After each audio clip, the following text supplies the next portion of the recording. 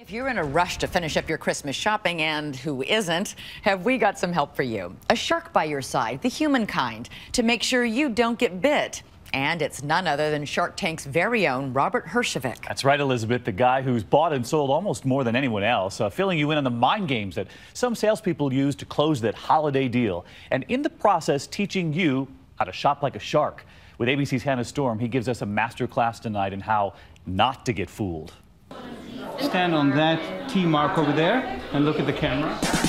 What exactly are the tricks of the trade when it comes to selling? 2020 decided to find out, dropping by this New York job fair. Here's your microphone. To find contestants. Count to 5. 1, 2, 3, 4, 5. For a challenge from Shark Tank's Robert Herjavec. I can teach anybody to sell anything with one caveat, if they want to change their life. What makes you an expert in selling? Everything I know about sales, I've done wrong, I got burnt, and I had to recover. Now I know how to do it. All right, kids, here we go. Stand by. To put him to the test, we started by asking folks at the job fair to step forward and sell us this pen. It has ink. I'm talking a pen that won't blow away with a stiff breeze. It's hot. The Kardashians are carrying this pen. Is there a type of personality that makes a better salesperson? I don't think so.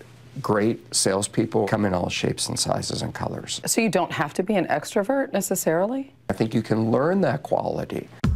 When he's not on Shark Tank, the multimillionaire runs a successful IT security company.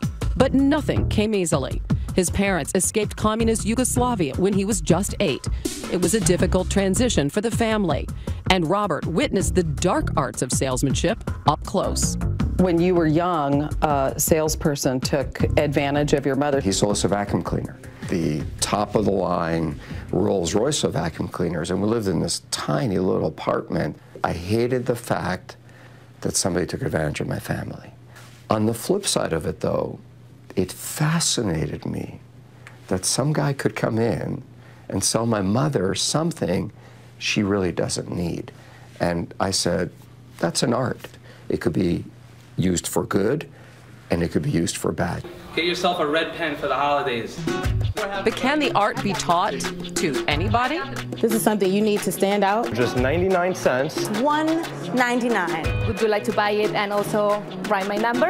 In the end, 6 pen pitchers stood out and became our sales challenge semifinalists. My name is Lauren. Jordan. It's Brittany. It's Monica. Steven. Debbie Renee. Time to meet the master. Good morning, everybody. I'm Robert. Welcome. Our shark leads a sales boot camp for the contestants. You have to know your product. Don't lie. Crappy salespeople are liars. Listen more than you talk. Simple is better. You can't be successful unless you master sales. With anything? With anything. I mean, think about the president. Good to see you, man. How you been? He has to get Congress to see his way. What does a student who just graduated have to do? He or she has to sell himself. You know what sales is?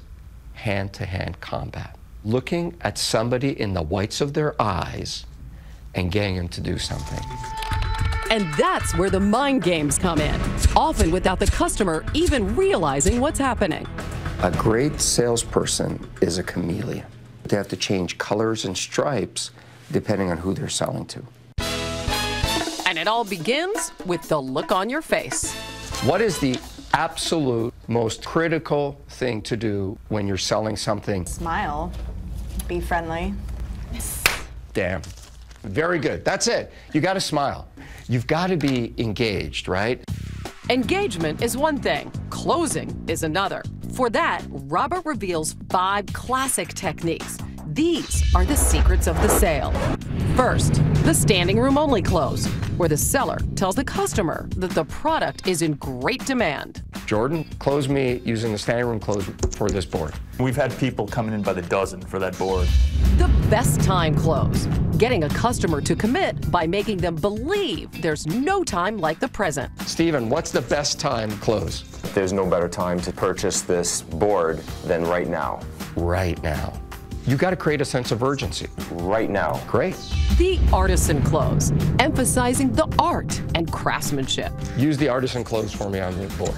The board was made by a team of professional board makers in... That's right. It was made in Italy by a team of professional board makers. Look at the quality of it. Look at the depth of it. Not many boards are this good, huh?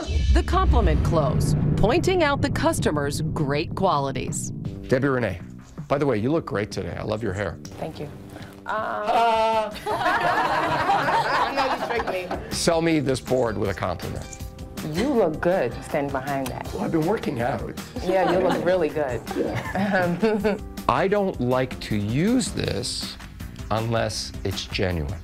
I think people pick up on it when you're fake. Finally, the concession close, offering something in return for buying the product. Concession. Lauren, give me a concession close for this board. Once you buy this board, you get a free easel. You get a free easel. As a consumer, how should you be aware of these tactics? It doesn't matter what technique you're being sold with, as long as you accept the fact somebody is always selling you something. And don't let somebody get you to do something that you don't want to do. Steven, let's go. As boot camp comes to an end, our shark will pick only 3 to move on to the final round. First person that I picked was Brittany. You have a great personality, you seem naturally happy, and you have a great smile. So welcome, Brittany. Next person I picked was Lauren. I like the way that you were presenting. And the third person I picked was Steven. He's a little quiet, but there's a subtle confidence. Now it's time to send our 3 finalists into battle to see if they can apply what they've learned. And what will they be trying to sell? These ugly sweaters from a company Robert liked so much, he invested in it. So here's my offer to you. $100,000 for 10%. We accept your offer. Excellent, guys. Thank you. Up next, Come on over, see our holiday sweaters. we throw our finalists into the deep end. I think this would be great for you. But they won't be swimming alone. Tell them about the sale. The shark is in their ear. Will the customers bite? Literally. No. Stay with us.